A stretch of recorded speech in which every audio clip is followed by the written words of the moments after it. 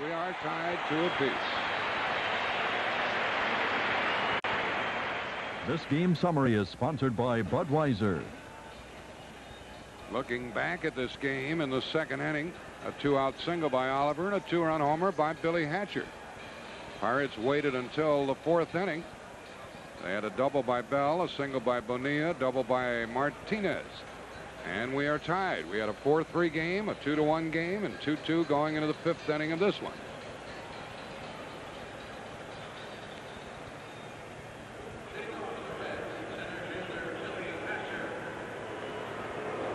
Well, a tip of the cap to Lou Piniella. And tipping his own cap after giving that intentional walk, and it paid off. Struck out lean and got the pitcher. Lou, one of the few managers in the major leagues that still wears his watch when he's in uniform. You ought to be out of uniform wearing your watch. Here the strike to Zane, from Zane Smith to Billy Hatcher, who cracked the home run into left center in the second inning. His first home run ever in this park, and he used to play for Pittsburgh. With his first hit in the playoff, he's 1 for 4. Baseball, one of the only team games, if not the only team game outside doubles tennis without a clock, and Lou's wearing his watch. 1 ball, 1 strike. Catcher batting in the number 8 spot. He gets ahead on the count. 2 balls and a strike.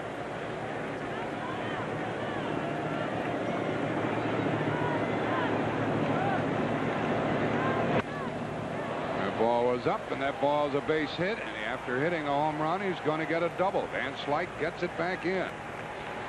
Zane Smith allows another base knock. That's number 6 for Cincinnati, and the pitcher will probably try to bunt him over to third. In game 1, we were talking about the lanes of the plate and how it was important for guys to go inside and outside. Well, for a guy like Zane Smith, it's important for him to stay down in the strike zone because he throws a sinker. And most of the hits off Smith this afternoon have been up. Hatcher with a home run and a double. And the batter is Danny Jackson. I was watching Jackson practice his bunting the other day. He's doing a very good job of it. And every once in a while, he would pull the bat back and swing at it. So let's see what he does here. First baseman charging. Bunt foul. Bounced up and cracked him in the head.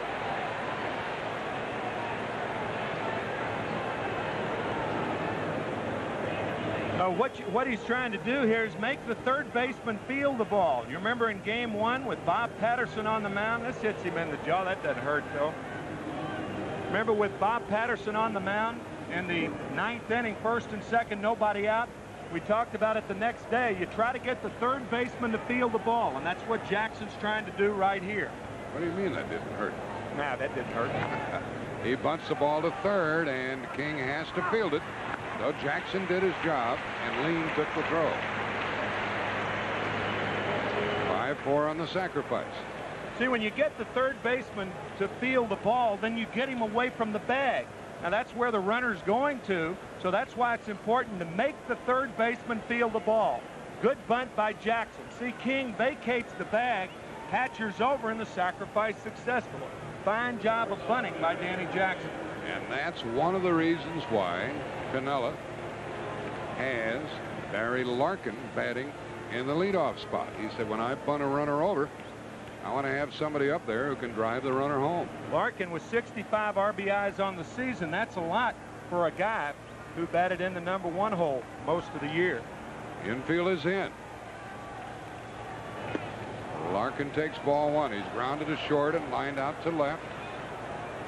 And there we see King, Bell, and on the right side, Lean and Martinez playing in for the play at the plate.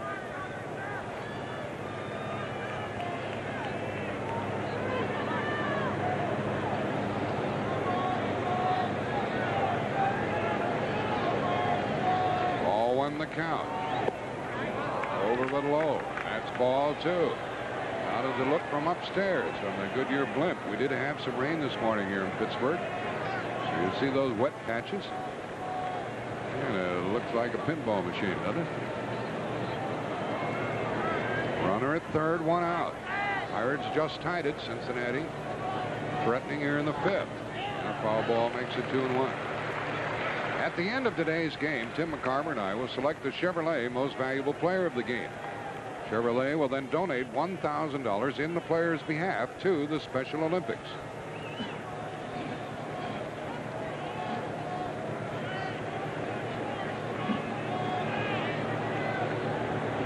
Larkin trying to get Billy Hatcher home from third. The squeeze is a possibility here. That one caught the corner. Running the count to 2-2 and diminishing the chances of the squeeze play. Not with 2 strikes, because obviously if you bunt it and it's foul, it's a strikeout. Leo DeRocher used to like the 2-strike squeeze play when he was manager. There was never anybody who bunted a ball better with 2 strikes than Rod Carew. And that ball is fair, and the throw, save. There's an interesting play with King making the save but unable to throw him out. And a bang-bang play at first. Now, we'll see with the infield in, the runner at third has to make the ball go through. That's why Hatcher dives back to third. The third base coach told him make the ball go through. He steps on third, and now remarkably, I think he has him. I think Barry Larkin was out. What a play by Jeff King to save a run, but I think he got an out that he wasn't given credit for. So it's first and third, 1 out. What a play by Jeff King. He's got the glove and the foot comes down. He was out. Here it is again. He's out. Foot's not on the bag yet. He's out. Great play by King. And the call was safe, and it's first and third with 1 out, and Duncan is the batter. He's 0 for 2 in this game. Strike 1 to him. And this pitcher, Zane Smith, who got 1 double play ball early in this game in the 4th inning, would like another right here. 2-2 the score in the 5th, first and third, 1 out.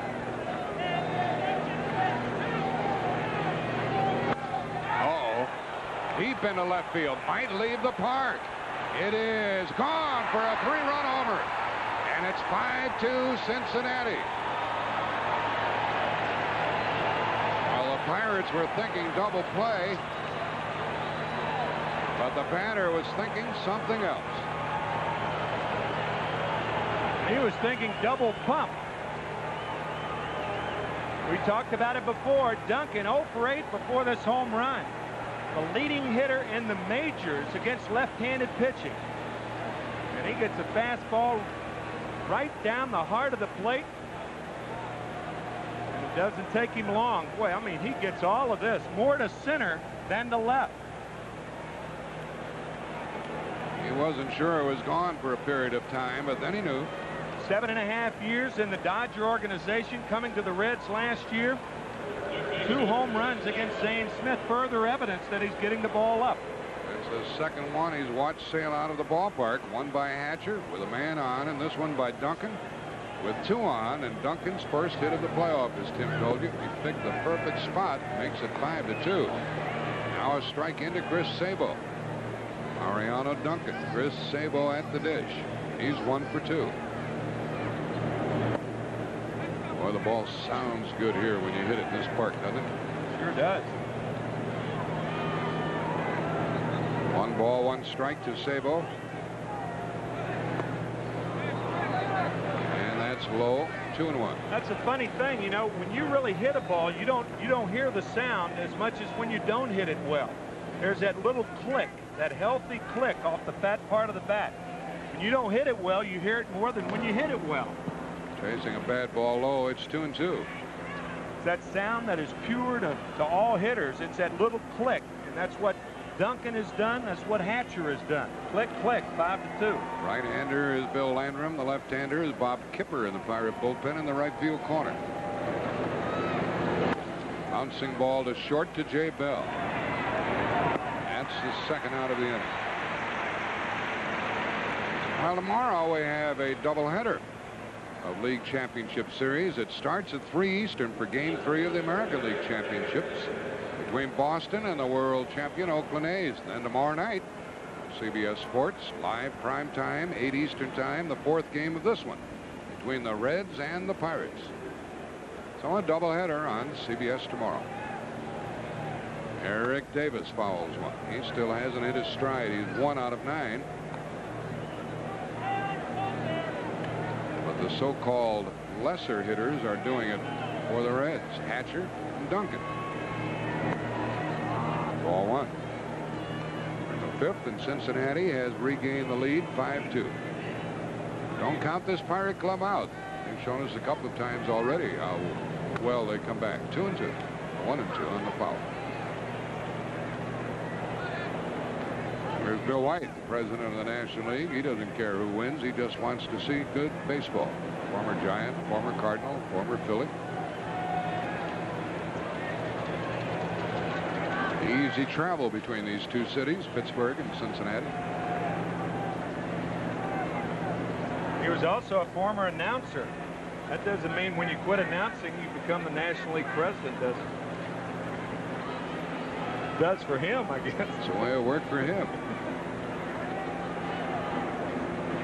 Davis waiting. 2-2. That home run by Duncan took the wind out of the sails of this crowd. He waited until he was 0 for 8 before he got a hit inside to Davis. 3-2.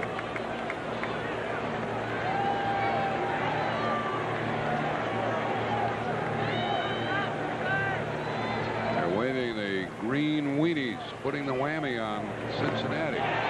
Struck him out. Davis is 1 out of 10, but 3 runs on 3 hits, and Cincinnati's back on top. The score 5-2.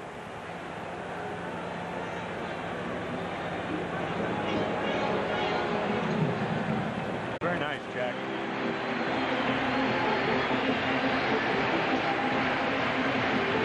Now Jeff King leads it off. Different situation here. A 3-2 pitch. Pirates keep coming back.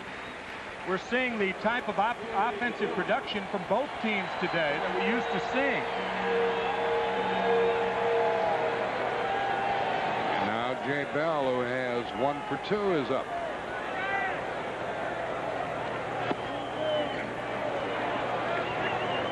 Strike up in the zone. Strike 1. Come on,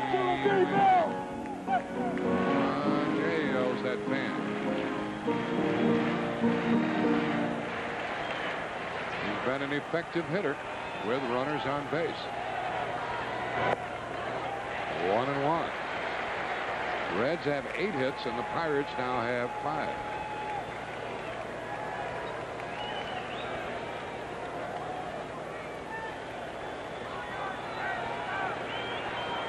Danny Jackson has to get through this 5th inning to be credited with a victory if the Reds win. Bell hits it to past third, a base hit. And Bell is such a good bunter. It was surprising to look up and see Sabo playing as far in as he was. That ball zipped by him on this turf. So the first 2 are on, and here come the Bucks. I think Sabo had an idea about Bell bunting. Not only is he a good sacrifice bunter, he had 39 this year, but whether Sabo was back or in, that's a base hit all the way. Here's Van Slyke. These Pirates keep doing things. We can't show you that championship moment, but we will. Van Slyke drew a walk and scored a run in the 4th. He's the tying run at the plate. Hits it in the left. Might drop. That ball is caught by Davis. He made a good play. Make no mistake about Davis. Sore shoulder, bad knees previously. He is a wonderful defensive player in center or in left. That's the first out. Gold Glove to his credit, and a Gold Glover hits it. I tell you, Davis eats up so much ground, and you don't think that he's running fast. He makes a relatively easy play out of that ball. That sign for Bobby Bonilla. He's hit the ball hard twice today. He lined out to short. He singled home a run. 2 on, 1 out. Boy, he hit it hard again, but foul. Strike 1.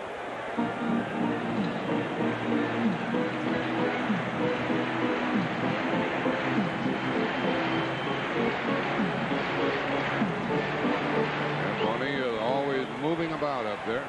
He hops up and down and he dances.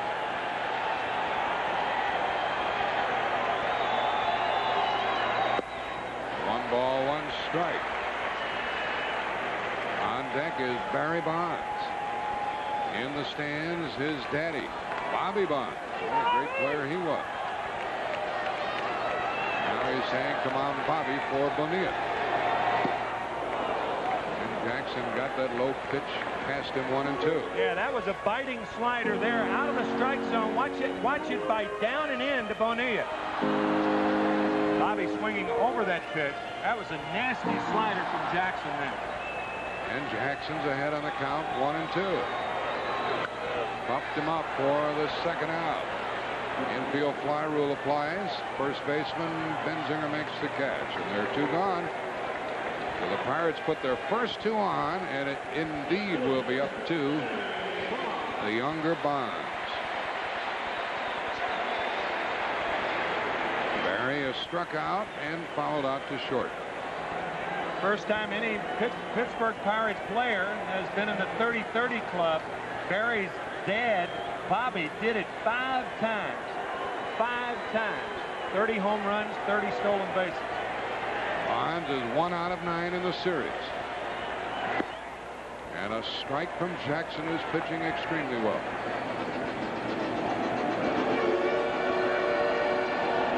Here comes the Pirate train roaring through the stadium.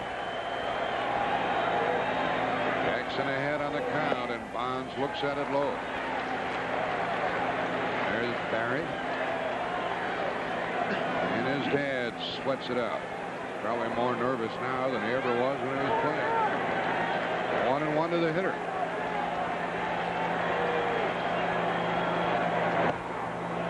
Played off, ball 2. 2 on, 2 out. At second base, Jeff King a leadoff single, and Jay Bell got a hit, and slight flight out, and Bonilla popped up.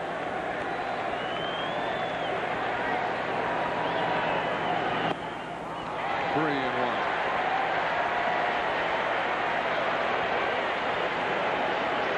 1. With 2 out, Jackson is not going to give in to this hitter. Even if he has to pitch to the next batter with the bases loaded.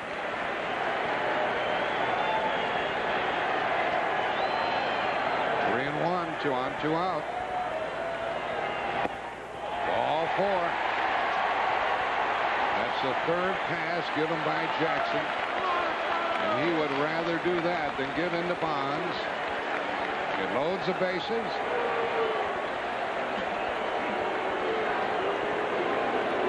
After ball 4. Exhale, Bobby. And a visit to the mound.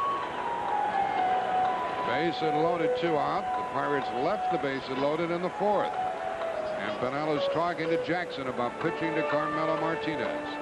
He has Norm Charlton warmed up in the bullpen after Scudder had warmed up earlier.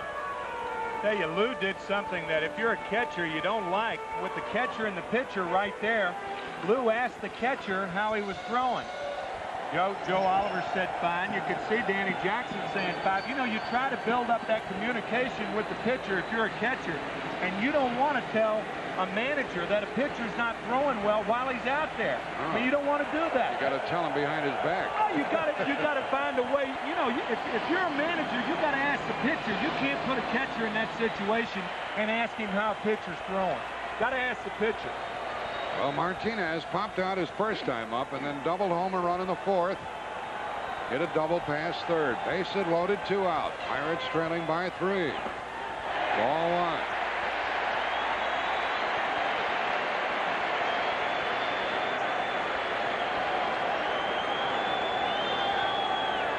Nice play by Oliver, using that catcher's mitt like a first baseman's glove. 2 singles and a walk have loaded them up. 2 out. Popped it up on the infield, and who wants it? Larkin takes charge, and the Pirates leave 3 more. They've left 7, put the first 2 on, failed to score. They trail by 3. We'll return to Three Rivers Stadium After this word from your local station, it's 5-2 Cincinnati. We're back here at Three Rivers Stadium, Pittsburgh, Pennsylvania. Third game of the National League Playoff Series. It's tied at a game apiece, but as we go into the sixth inning of this one, Cincinnati is on top by the score of 5-2. They've out-hit the Pirates 8-6. Pittsburgh has left 7. They left the bases loaded in the last 2 innings.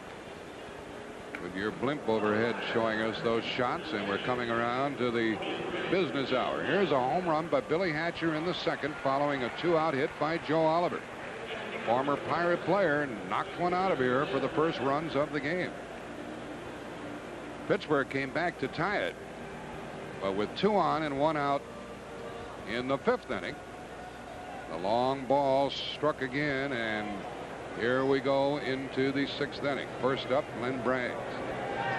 Bill Landrum, the new pitcher. He pumps a strike in there. Braggs is 1 for 2. Landrum 7-3 and 13 saves during the season. He's a former member of the Cincinnati club.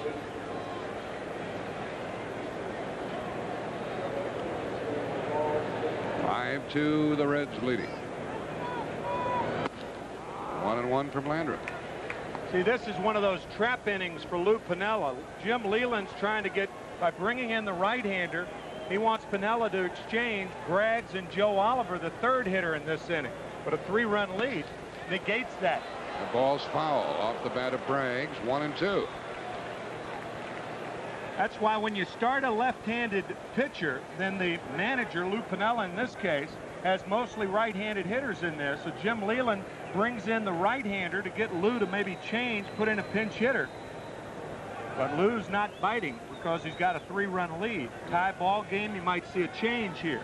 Looks like they're looking across a poker table at each other. 5-2, the Reds on top. See who has the best cards. Landrum, who used to pitch for the Reds and the Cubs, working for the Pirates here in the 6th. And he got it by him. Here's the biggest hit of this game, the 2-on, 1-out home run by Duncan in the 5th inning, and he really smashed it. This game being seen in 61 countries, including the Dominican Republic. I'll guarantee you they are dancing in the streets of San Pedro de Macorís. That's where Mariano hails, along with a ton of other Major League Baseball talent. Benzinger is up. The switch hitter is 1 for 2. And he skies it for Van Slyke. Can he get there? Yep, a good play. 2 out. Van Slyke can go get him. Takes the hit away from Benzinger. Ball had too much hang time. Todd hits it well, but Van Slyke with a good jump, and he makes a rather easy play out of it. I tell you, between Van Slyke and Barry Bonds, you're not going to see a lot of balls fall in left center field. They can flat track them down. Oliver is singled and grounded into a double play, and Landrum gets a strike. We're in the top of the 6th. 5-2 Cincinnati.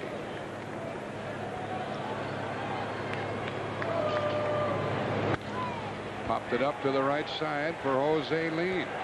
Down go the Reds. 1, 2, 3. And Pittsburgh comes to bat in the bottom of the 6th inning. They trail 5-2. Slot.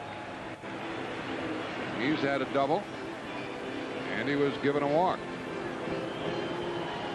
That walk, an intentional walk the last time up in the 4th inning to load the bases. And with 1 out, Jose Lean struck out. That's the biggest pitch of this ball game for Danny Jackson. The strikeout of Lean. Bases were loaded with 1 out at the time, and Jackson gets ahead on the count here in the bottom of the 6th. Then they'll send up Lean and then a pinch hitter, so the Pirates will need another hitter. Out of play, strike 2. Danny Jackson with surgery on his left toe. That put him out for last year. When he came back this year, he went on the disabled list 3 times and told me that one of the reasons was he was trying to do too much. His toe gave him problems. He tried to compensate and ended up hurting his shoulder. They thought initially it was a rotator cuff injury, but he went out the next day. He said, I'm going to prove the doctors wrong. He did, and that's why he came back in September. And as you see today, he is throwing exceptionally well. Very miffed at the writers for asking him questions about his physical well-being. 0-2 to the batter. A broken bat ground ball to Sabo. Have plenty of time, and he gets the first out. Now let's go down to James Brown with Bobby Bonds. All right, Jack, thank you very much. Obviously, your son's having a little difficult time right now. 1 for 9 in the series up to this point. Have you said anything to him at all? What have you noticed he hasn't been doing? Well, you know, this is the first time I've watched him live. You know, watched him on TV, and today it looked like he's just pressing a little bit. Looked like he's grabbing the bat a little bit too tight, and he's just a little bit tense. So I'm going to talk to him afterwards to try to get him to relax just a little bit. Zane leaned, hits it fair, past third. And that'll be a one-out double here in the 6th inning. Pirates are specializing in 2 base hits today. That's their 4th. Leaned is saying, why didn't I do that with the bases loaded? I was thinking the same thing. Timing is everything. And here Jose Lean rifles one by Chris Sabo at third base. As Jack said, the 4th double of the game. But he was called out on strikes the last time up. The bases loaded and 1 out. He would love to exchange that. And it'd be a tight ball game.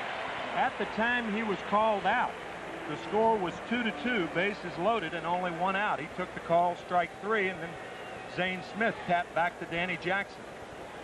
And we're going to have a pinch hitter for Bill Landrum, who pitched 1 perfect inning with a strikeout along the way. And that brings a visit to the mound by the pitching coach. Gary Reedus is going to pinch hit, and Jackson's visited by Stan Williams. And Williams is going to make the pitching change. Stan Williams and Lou Piniella waiting until Gary Reedus was announced, and now they're going to go to the right-hander, Rob Dibble. So Dibble follows Jackson to the mound, 1 on, 1 out. Danny Jackson pitched well, 5 1/3, 2 runs, 7 hits, struck out 5, walked 3, 1 intentionally. He gives way to Rob Dibble, who now makes his 2nd appearance in the playoff. He was 8-3 with 11 saves during the regular season. And we have more from James Brown. All right, Jack, back with Bobby Bonds, the father of Barry Bonds. You were describing to me what Barry should be doing differently with his swinging position. Show us that. Well, you know, I'm watching him right now, and right through here you can see where he's gripping the bat so tight he actually has ripples right near his arm. And if you have these ripples, that shows me that you're really tense. So basically, I got to have him just loosen up. Start off with the bat loose in his hand. When he swings and approaches the ball, he'll take the natural strength grip and hit the ball. But right now, he's almost like choking a baseball bat. And as Tim McCarvey said, that comes from a man 30-30, 5 consecutive years. Back upstairs. There's Barry on the bench. On the mound, making his 3rd playoff appearance in as many games is the fireballer Rob Dibble. First up against him is Gary Reedus.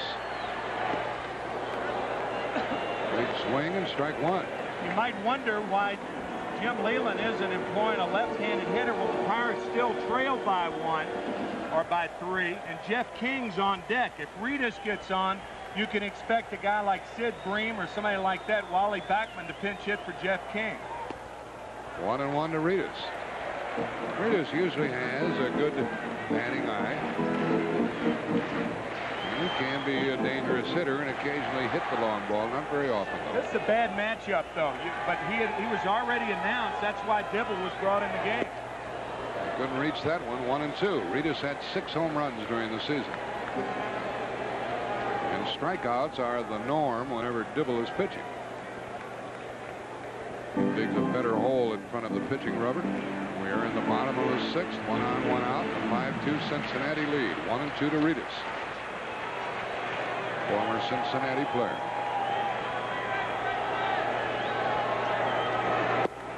Just missed. 2-2. I don't think Reedus could have swung at that if he wanted to. 2-2. It's been well documented about this pitcher, Rob Dibble. He wants to be a closer someplace or be paid more money by the Reds.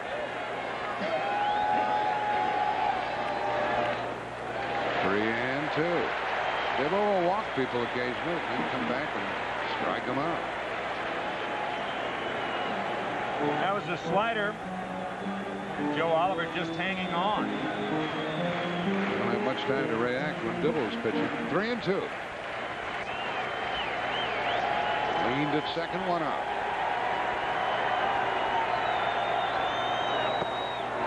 Struck him out. That's the second out of the game. Boy, that guy is something. He is something. He can blow. Good old-fashioned hardball right here. Like baseball you used to play in the pasture. High heat. You know, these radar guns have a lot of variables in there, but the gun that we just used said 99 miles per hour on that pitch. The batter is Jeff King, 1 for 3. On the inside corner, that ball moved. That's 44 miles over the speed limit. That ball really jumped from Dibble, stayed on the corner. Leaned at second, 2 out. The Pirates have already stranded 7. That's strike 2. Pittsburgh left the bases loaded in the 4th, put the first 2 on in the 5th, and never did score. Left the bases loaded. And a 1-out double here. They wasted a leadoff double in the 3rd. So they have missed some chances. What are you thinking, Mr. Dibble, after you rub up that pelote? You're going to waste one? He's going to try to get him right here. 0-2, 2 out. That's the answer to that question. 2 strikeouts for Dibble, who just came into the game, and now Pittsburgh has left 8, and they trail 5-2. We go into the 7th inning, and let's look back at a National League Championship moment from Game 5, 1972.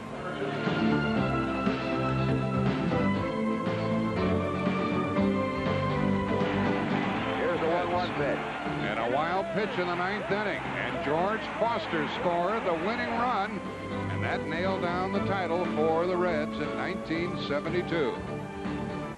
Bob Moose the pitcher, and Hal McRae was the hitter. And John Smiley's the new pitcher, the 3rd pitcher of the day for the Pirates, his first appearance in the League Championship Series. He'll work in the 7th inning to the Cincinnati Ball Club and Billy Hatcher. Hatcher batting in the number 8 spot. He bunts the ball. Tough play for Smiley. Couldn't get it out of the glove. And Hatcher, who had a double and a home run previously, bunts safely to start the 7th inning. And the reason right-handed hitters try to bunt against left-handed pitchers is left-handers fall toward the 3rd base line. Watch Smiley. And it takes him a long time to unravel. And now he tries the shovel pass that never develops. So the 3rd hit of the day for Billy Hatcher. He's homered, doubled, and singled. And Smiley is greeted with that bunt single, which is the 9th hit for the Reds. And now Dibble will try to get the ball down.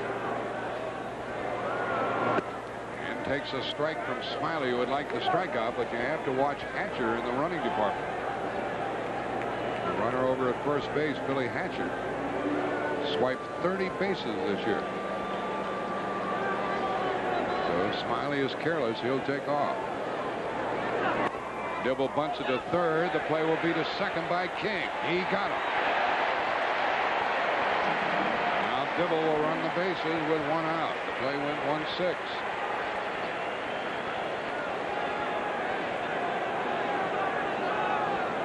Bunted too hard. 5-6, excuse me. Jeff King makes the play to 2nd base. And you see, Jay Bell, sometimes a shortstop or a second baseman, they take on the posture of a first baseman. And that's what Jay Bell was doing right there, just making sure of the lead runner. Oh, here's your favorite play. They put a jacket on Rob Dibble running the bases at first. 80 degrees, and Rob Dibble's going to put the jacket on.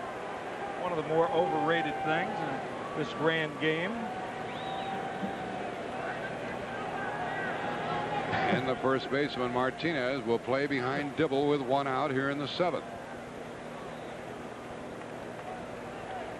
The batter is Larkin, 1 for 3. First pitch, a strike from Smiley. Bob Gibson used to say, hey, when you're on base, you become a base runner. You're no longer a pitcher. And how many base runners do you see wearing warm-up jackets? Smiley has been a starter for the Pirates most of the time. This is low and away.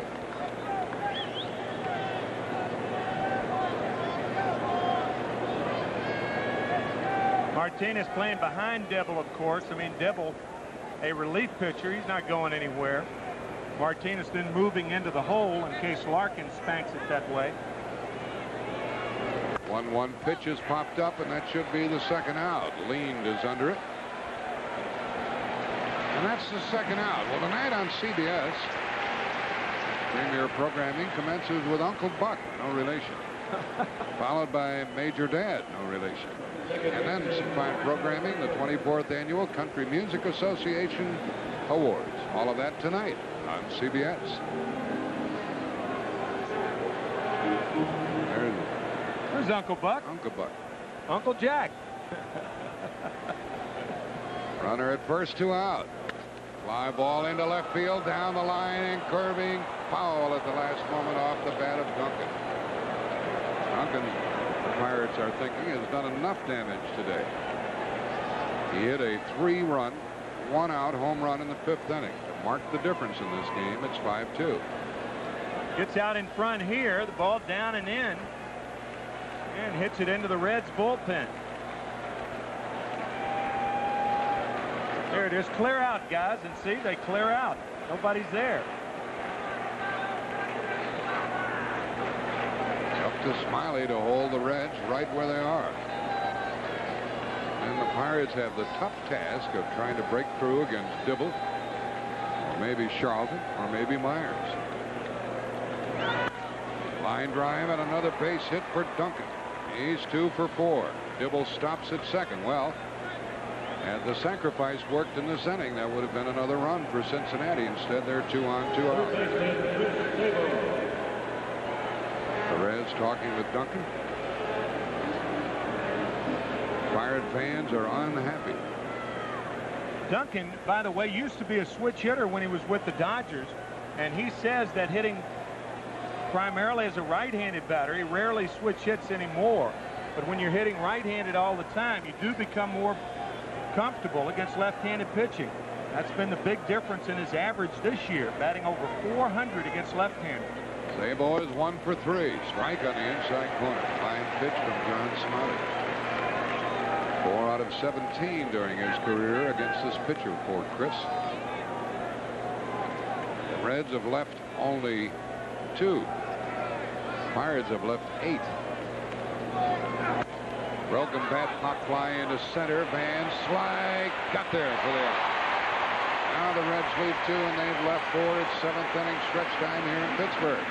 Cincinnati with 2 home runs has the lead, 5-2. CBS Sports coverage of Game 3 of the 1990 National League Championship Series is brought to you by Toyota's quality line of cars and trucks. Toyota, I love what you do for me. The employee owners of Avis, we're trying harder than ever. And by Budweiser, the king of beers. Remember, know when to say when. Rush hour in downtown Pittsburgh. We're looking at the Golden Triangle. The tallest buildings are the USX Tower and the PPG, the Pittsburgh Plate Glass building. And a look at the Ohio River. Downtown Pittsburgh. Ironically, that's been the problem today for the Pirates. 2 guys with the Cincinnati Reds have gone downtown for all 5 runs. Those pictures from the Goodyear Blimp America. Here we are into the bottom of the 7th inning.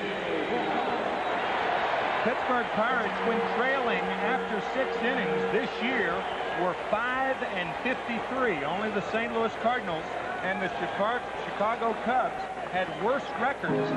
That's when they were trailing after 6 innings. They're 5-53. So against this Reds bullpen, it does not look good for the Buccos.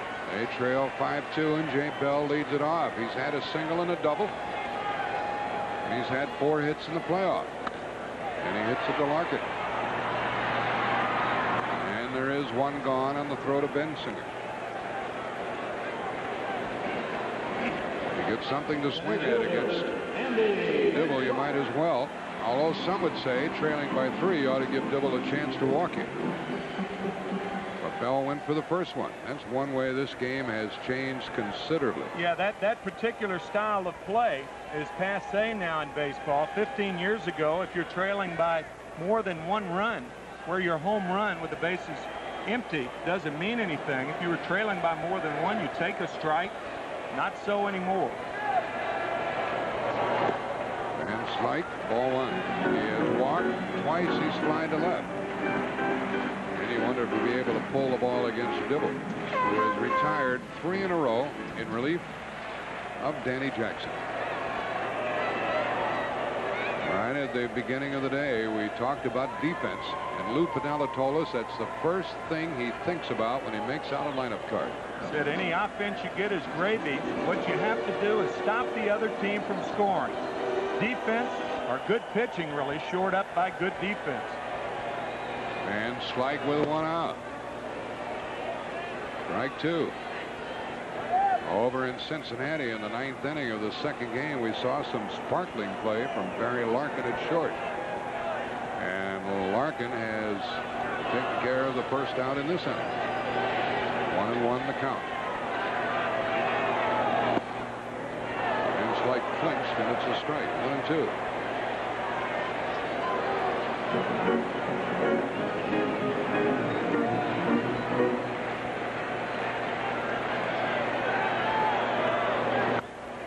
And a foul ball keeps Van Slyke up there. 1-2 with 1 out. Dibble retired the first 2 that he faced on strikes in the 6th. That got Bell on a ground ball.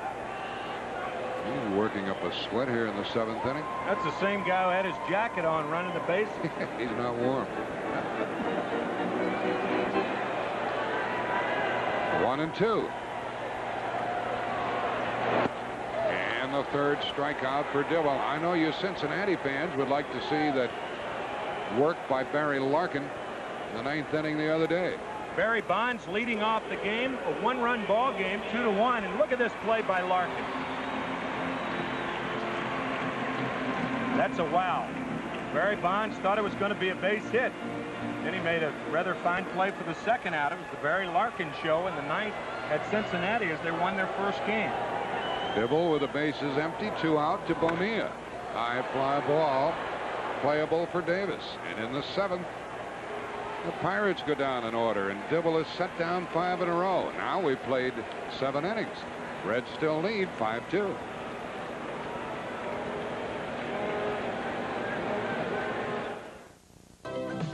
Toyota presents All-Around Champions. Roberto Clemente left his mark on baseball with a style of play that is rarely seen. Beyond the game, Clemente worked tirelessly to help other Latin Americans in need and lost his life while on a mercy mission to earthquake victims in Nicaragua. Toyota has proudly contributed $1,000 to the Roberto Clemente Sports City. Toyota salutes All-Around Champions.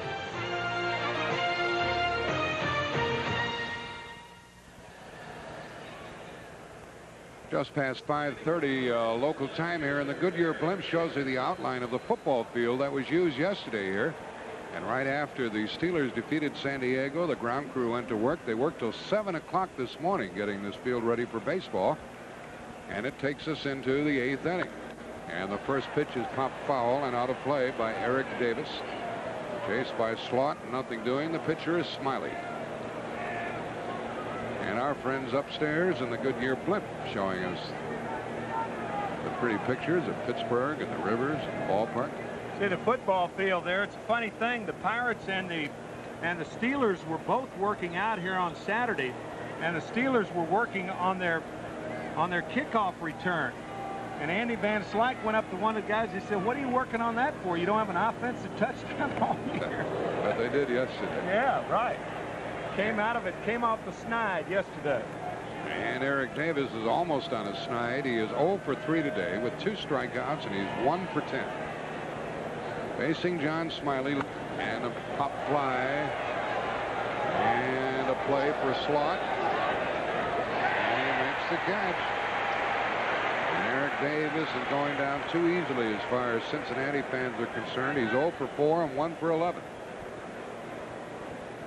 Trading baseball cards, I believe. Where's the bubble gum? Probably in his mouth. No? That hat doesn't fit that kid, does it? No. Okay, teaching the kid how to trade those cards. Yeah. Now at the plate, it's Glenn Braggs. And strike 1 to him from Smiley, who is in his 2nd inning of work following Zane Smith and Bill Landrum to the mound. Instead of kickoff return, the Steelers were practicing their kickoffs the other day. Andy Van Slyke said, why are you practicing your kickoffs? You haven't scored an offensive touchdown yet.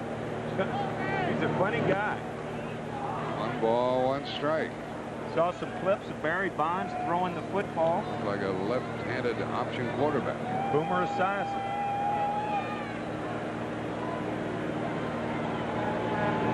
Braggs hits it up the middle. There's Jose Lead. He's always waiting for the ball. Boy, he has some range. Got over there in a hurry. 2 out. Broke the bat and grounded out to second.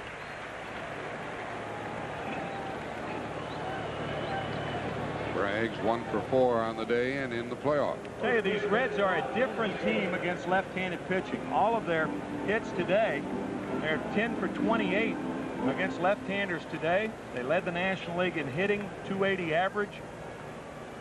They are a different ball club against left-handed pitching. That's why I'm sure Jim Leland wants a good performance out of Bob Walk tomorrow night and Doug Drabek on Wednesday. And the pitchers tomorrow night are going to be the first 2 who started, Bob Walk and Jose Rijo. We have the double dip tomorrow here on CBS. American League, National League. Benzinger hits it to Lean. That's all for Cincinnati in the 8th. Now the Pirates trailing by 3, 5-2 will send up Bonds to lead it off.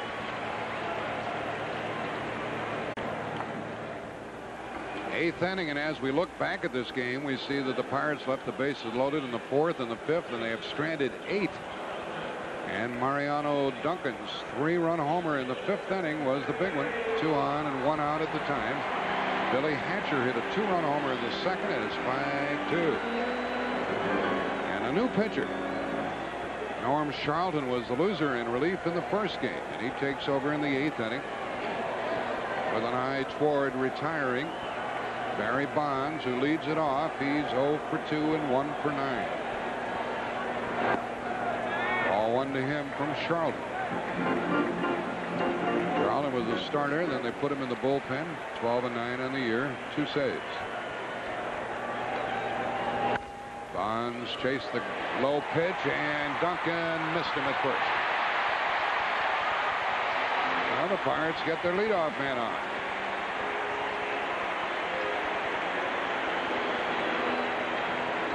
Barry Bonds, a .304 hitter against left-handers this year. The ball hits the heel of the glove of Mariano Duncan, bounces up, and once the ball bounces out of that glove, you can forget about getting Barry Bonds. Too fast. And a base hit, in case you're wondering about the ruling, the 8th hit of the day for Pittsburgh. Charlton has a pretty fair move for a left-hander. I'm surprised they're holding him on. 8th inning, they've got a 3-run lead. Of course, Bonds will run any time. That's where baseball has changed. And Martinez doesn't hit the ball that way a lot. Martinez 1 for 3. Strike to him. Martinez popped to first. He doubled home a run on the 4th, and then he popped out with a base hit loaded in the 5th.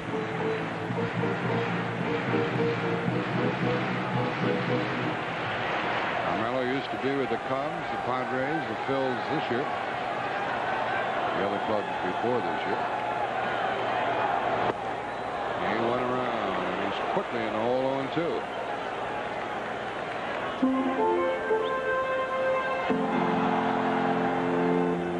Notice the Reds don't have either their shortstop or their second baseman cheating at second base. The double play would be nice here, but they're playing for 1 out. When you got a 3-run lead in the 8th, you want 1, not 2. There's one right there as Martinez fans.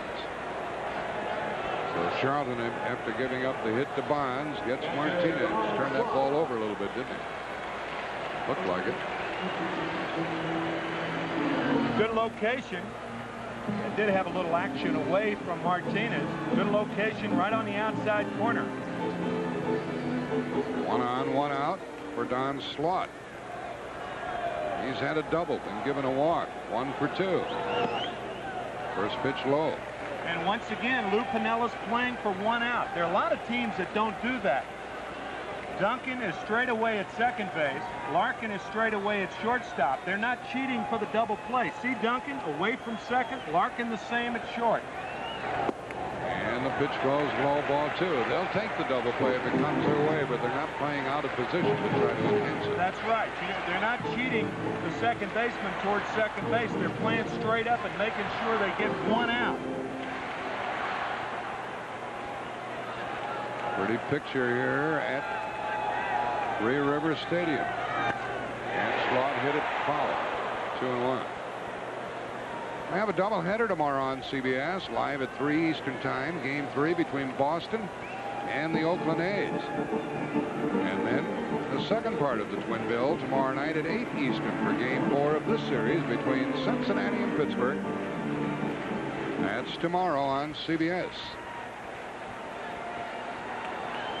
These Pirate fans hungry for a rally. Bonds at first, 1 out. And he dropped a strike in there, 2-2. You see that Charlton hasn't thrown over to first. He's not that concerned with Bonds. Leading by 3, 5-2 the score here in the 8th. He wants to get an out. Bonds might just run on his own, but he's not going. And it just missed. 3-2.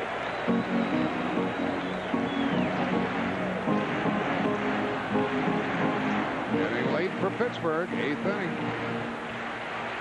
And in order to win, they have to break through this Cincinnati bullpen. That's ball 4, and the tying run will come to the plate. The 4th walk given to the Pirates today.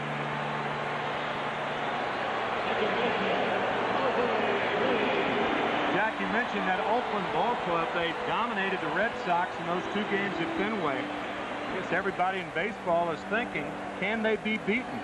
I tell you, they can beat you in a lot of ways.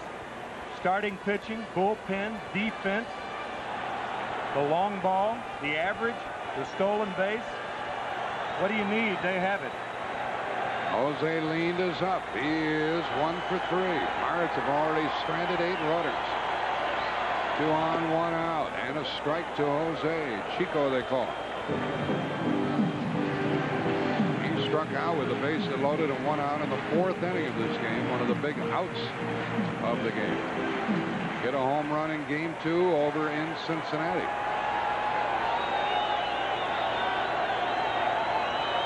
And Charlton with a spin move to keep Bonds close.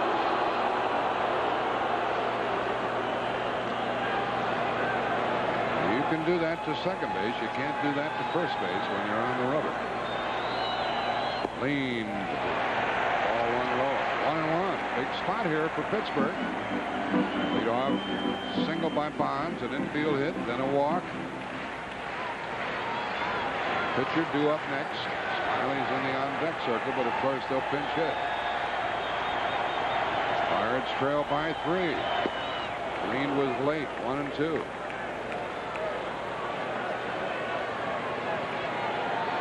Charlton after Dibble. Fastballs followed by more fastballs. Looked like the catcher wanted that pitch up, didn't it?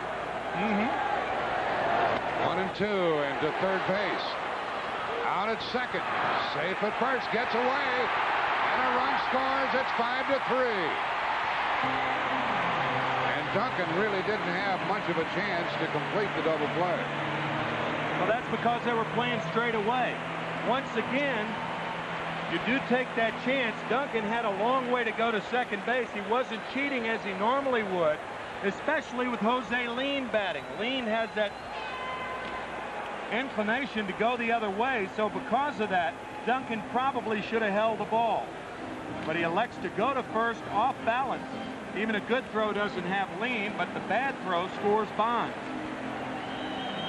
In between hop, skips by Bensinger, and Bonds scores easily. It took Duncan a long time to get to the base. We're going to have a pinch hitter. Tying run will be at the plate in the person of R.J. Reynolds. No bat for Smiley here in the 8th. Smiley pitched 2 shutout innings. And ball 1. The runner at first leaned, swiped 8 bases this year. This pinch hitting role has been the primary role for R.J. Reynolds all year. He's a switch hitter. Had 8 pinch hits during the season. Knows the strike zone, and he takes ball 2. 5-3. The Pirates have closed the gap. That error by Duncan was the first error of the game. They're 2 out.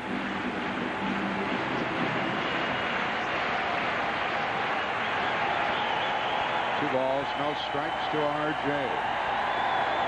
Ball 3. Charlton is opening the door.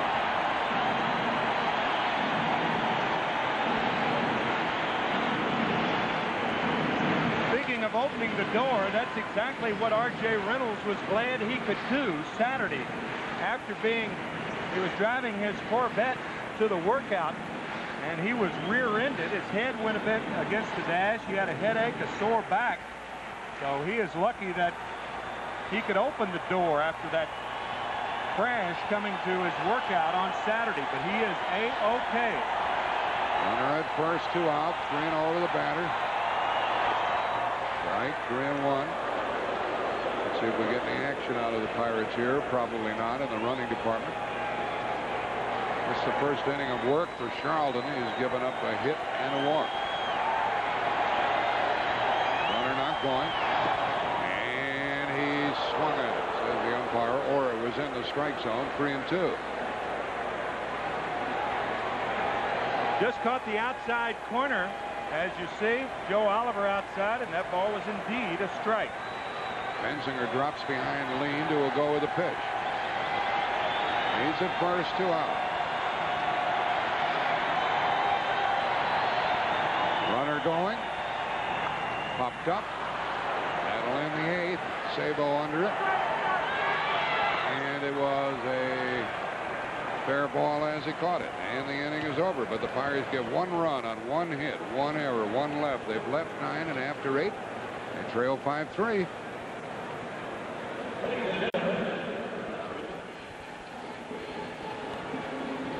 We started the day tied at a game apiece, and the Reds carry a 5-3 lead into the 9th. And from up above, a look at the stadium. Now a close-up look at Stan Belinda, and his teammates call him Opie. He doesn't like that nickname, but they think he looks like Ron Howard. I don't blame him for not looking, for not liking it. If I looked like Ron Howard when he was a kid, I wouldn't like it either. He looks better now. Look at Opie. Opie's not. No, I wouldn't like that either. Here we go into the 9th inning with Belinda, and he gives up a base hit to Joe Oliver. He won't try for 2 against Bonds. Bonds had that ball to second about the time Oliver got to first, but for Joe Oliver, his 2nd hit of the day. Ron Howard, however, has turned out to be a real good-looking guy. Don't try to make up. I heard you. We heard you.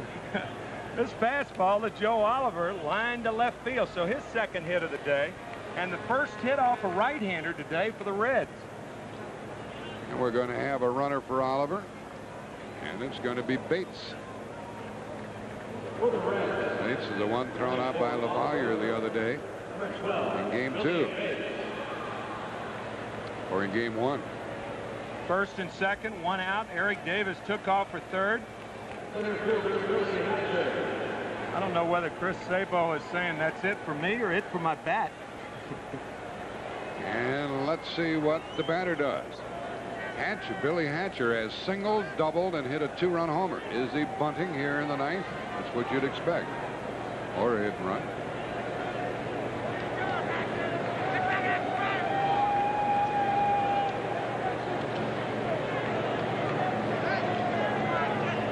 Billy Bates, the runner.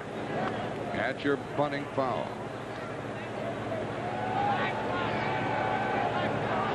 Billy Hatcher put the Reds on top in the second inning with this 2-run shot. Joe Oliver was on ahead of Billy. A 2-run homer, a 3-run homer by Mariano Duncan, and that has been it for the Reds. They have a 2-run lead here in the ninth. I'd like to get this runner all the way around. Bates with the lead, nobody out. Melinda steps off. With Hatcher bunting there, you would assume that Lou Piniella will be pinch hitting for Norm Charlton, who's on deck. Nobody's warming, however, for the Reds right now. The pitch missed outside, although Randy Myers warmed up early, so it won't take him long to get ready.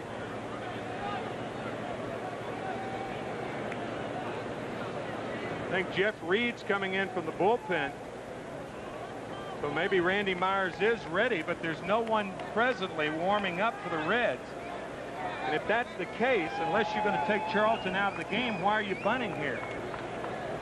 Leadoff man is on. Melinda steps off. A base hit by Oliver. Bates is running for him. And Hatcher is at the dish. He's had 3 of the 11 Cincinnati hits.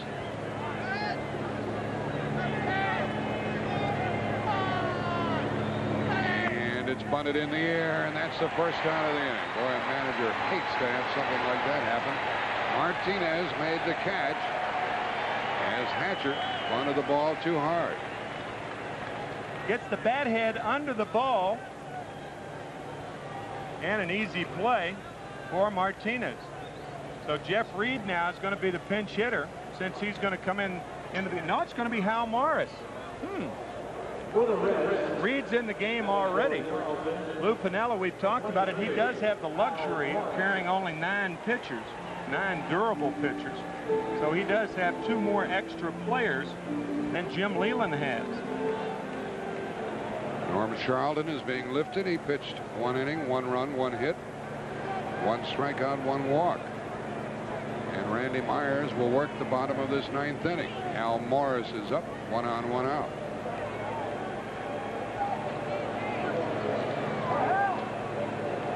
Morris in the playoffs is 1 for 4. Had a terrific season for Cincinnati. And he fouls it to the screen. It's very unusual for nobody to be up in the Reds bullpen. Randy Myers had warmed up earlier, but he just threw a few pitches. There he goes. There you are, on cue. He'll work the 9th. It won't take him many pitches to be ready. He's loose, isn't he? In more ways than one. He's smiling, laughing, talking, jabbering. Bates, the runner at first, being held by Martinez. There goes the runner, and it's a perfect hit and run, and it's going to result in a base hit. And Bell did a good job of getting back to knock the ball down and prevent the runner from going to third.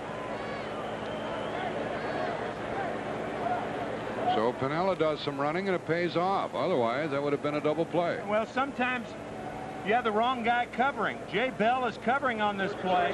Had it been the other way around and Jose Lind had been covering, could be a double play, or at least 1 out.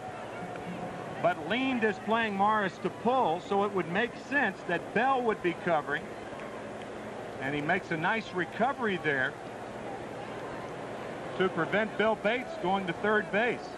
So instead of 1st and 3rd, it's 1st and 2nd. It was a nice play by Bell. He recovered nicely. And there is 1 out, and Larkin is up, and he could blow this one open for the Reds, who lead by 2. 5-3 Cincinnati, 9th inning, 2 on and 1 out. Belinda in trouble in his 1st inning of work.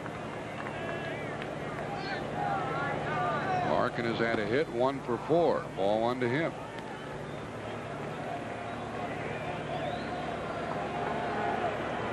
Larkin drove home 67 runs during the regular season, none in the playoffs thus far. The Pirates and Belinda would like the double play. The Reds and Larkin would like a base hit to increase their margin. 2 on, 1 out. And the spin move for the Pirates. It will be the top of the order in the 9th inning against Randy Myers. First, we have this Cincinnati ninth.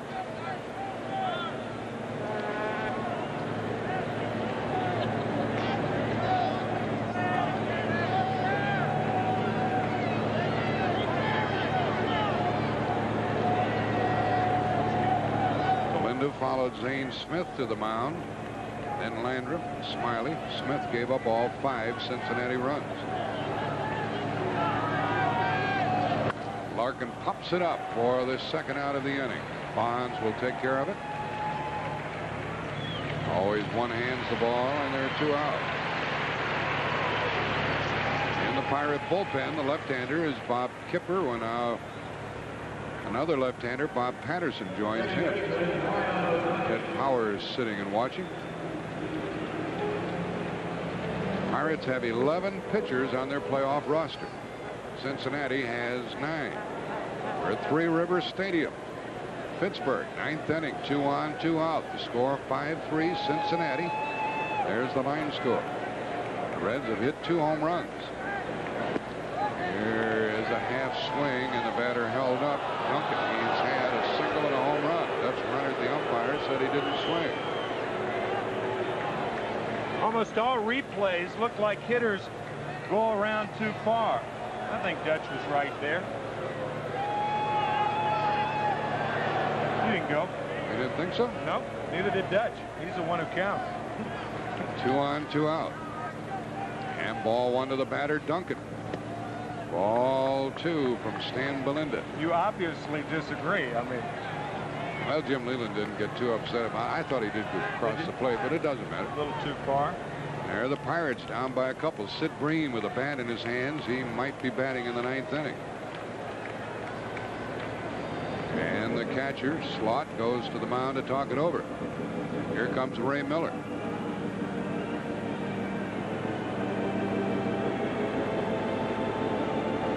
We're in the gloaming here in Pittsburgh. Game started after 3 o'clock local time. Now we're a little after 6. These Reds would like very much to get more, and Belinda's job is to keep it a 2-run game and give the top of the order a chance at it in the bottom of the 9th. King, Bell, and Van Slyke, unless they go to Bream or LaValliere or some of the other left-handed hitters they have. It's funny how baseball popularizes some words. I bet nobody would ever even use the word gloaming had Gabby Hart not hit the home run in the gloaming when 1938, 52 years ago, about this time of year. You're right about that. 2 on, 2 out, 2 balls, no strikes to Duncan. Duncan has the big hit today, a 3-run homer in the 5th. Billy Hatcher hit a 2-run homer in the 2nd, and the Reds have never been behind. Cincinnati tied it in the 4th. The Pirates tied it in the 4th, and the Reds regained the lead in the 5th. Duncan lines one, and it's a base hit. Bates will come to the plate, and Van Slyke's throw is too late, and another run for Cincinnati, and the man over to third. The 3rd hit of the day for Duncan. He's driven in 4 of the 6 Cincinnati runs. Bates, the pinch runner, scores. Don't overlook that move by Piniella. And it is a 6-3 game. And don't overlook Hal Morris pinch hitting for Norm Charlton. Morris with an infield hit. Bates was the pinch runner. So Lou Piniella tried to get another one. He got at least 1. And between Duncan and Billy Hatcher, they have driven in all 6 runs for the Reds today. The throw by Van Slyke is high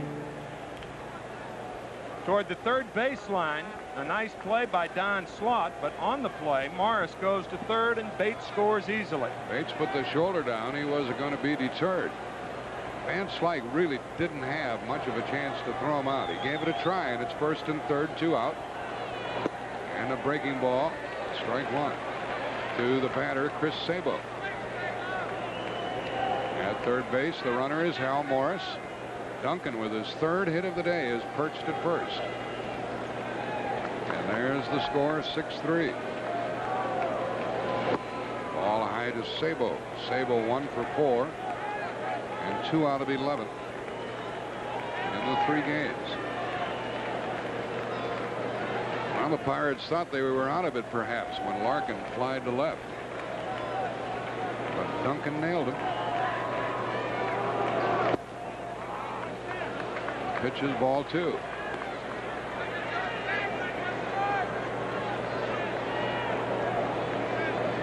Cincinnati got 5 runs off the starter Zane Smith, and now 1 off Belinda, who had pitched 2 perfect innings in another game.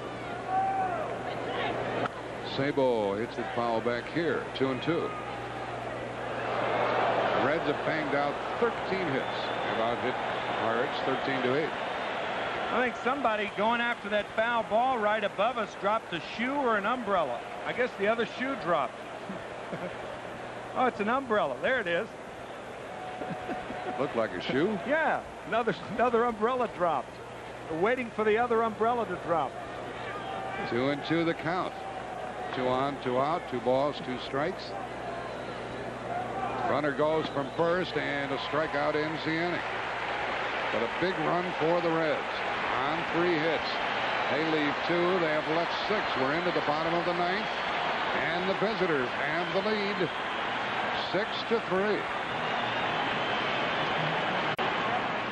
You know, the purists say that you don't make one-handed catches. You may or may not know that it's proper technique when an outfielder is fielding a ground ball to use one hand to bring the glove to the shoulder and then throw. And you just saw it from one of the finest outfielders in the major league. Well, now the crowd gets into it here as their ball club trails by 3. There's Van Slyke. Let's do it, they say. The Pirates, as we showed you, have not been good at coming from behind, and they're going to have to try it against one of the best relievers in the game. First of all, the catcher is Jeff Reed. After Oliver got the hit, the pitch ran for him. Now the pitcher is Randy Myers, who had 31 saves during the season. Jeff King's the batter, and ball 1. This is the second playoff appearance for Myers. He gave 1 walk in an inning and 2/3 in the second game, which Cincinnati won. He finished the game. King is 1 for 4, and that's a strike. It's 1-1. These 2 teams split during the season, 6 wins, 6 losses, but Cincinnati won 4 out of 6 in this part. And a foul ball carries into the stands as Myers came chasing over. He expected a big gust of wind to blow the ball back to him. That's Myers for you. He applies himself. Well, he's a tenacious competitor, and he was traded for a tenacious competitor. You don't see many pitchers near the dugout.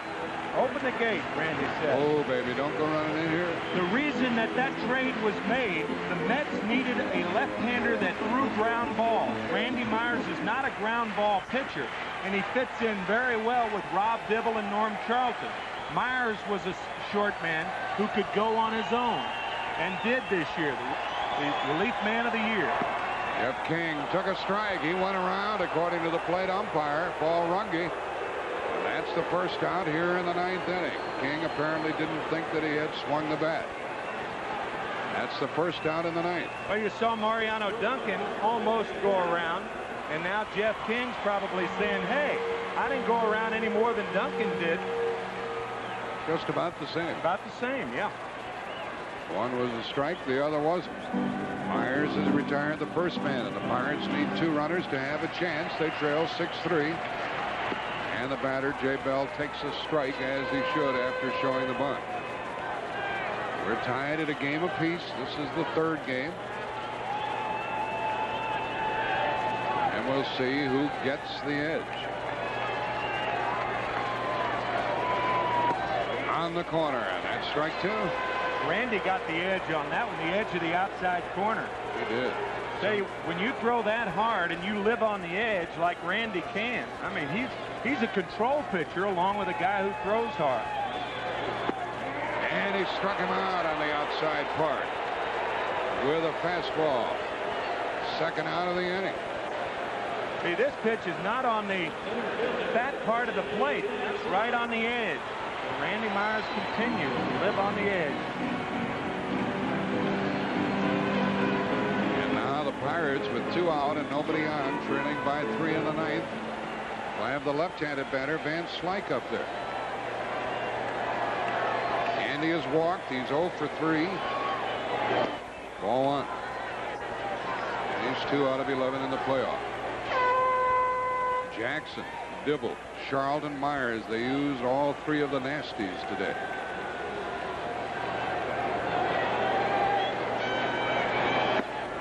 There's a strike.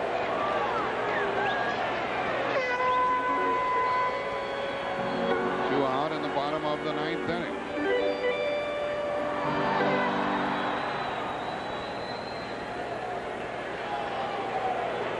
Van Slyke trying to wheedle his way on base somehow. Tony and Bonds to follow. Long fly ball into right, curving and going foul. Keeps the score 6-3.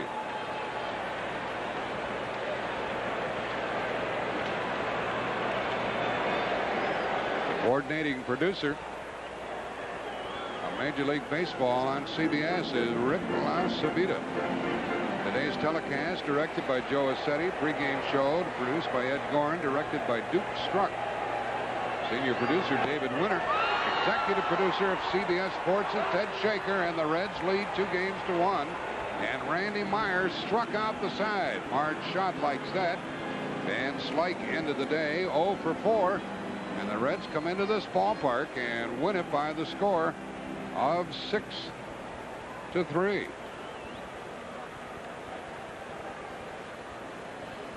Pittsburgh Pirates left 9, and that made the big difference in the game. Cincinnati left 6.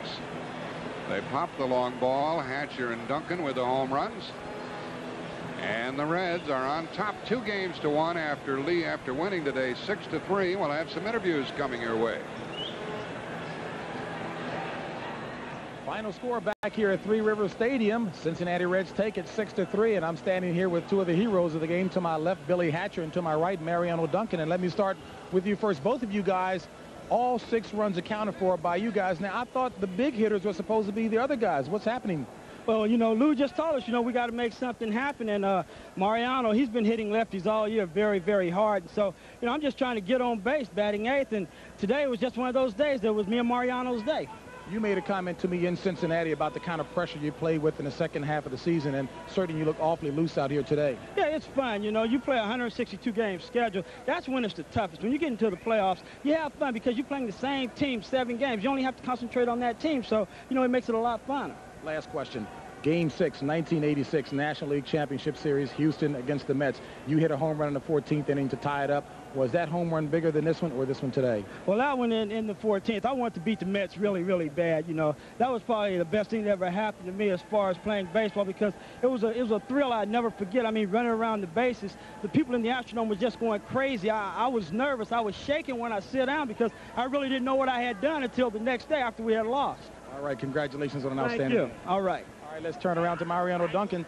San Pedro DeMarco Reese down in the Dominican Republic. Some outstanding ball players from down there. Yeah, that's a lot of good ball players, but, you know, first of all, I'm very happy that kind of game what I have today because, you know, I want to show to the fan, and I show to a lot of people that then, like the people say that the Eric Davis is supposed to carry the team. They, you know, I don't say nothing bad in particular about Eric Davis, you know, but they're supposed to be the whole team. The 9 guy that Lou put in the lineup, we're supposed to go into the field and do the best. You know, I don't want Eric, you know, put a person himself thinking about it that he want to carry the team. I don't want him to think that way because they're supposed to be the whole team. Well, all right. Well, you definitely took a lot of pressure off of Eric Davis and a lot of people. Walk us through what the home run pitch was like and when you knew it was definitely out of here. Walk us through that slowly. Well, you know, the soon when I hit the ball, you know, I know what I hit the ball very well, but I don't think I want to go out of the ballpark. You know, but when I'm running for first and second, when I see Barry Bonds, you know, go after the ball, I said, it's out of there, you know, and they make me the happy man in the world. So you slowed up a little bit and took a nice hero trot. Yeah, I did slow down, and I enjoyed my home run. All right, Mariano Duncan, congratulations. Thank you very much.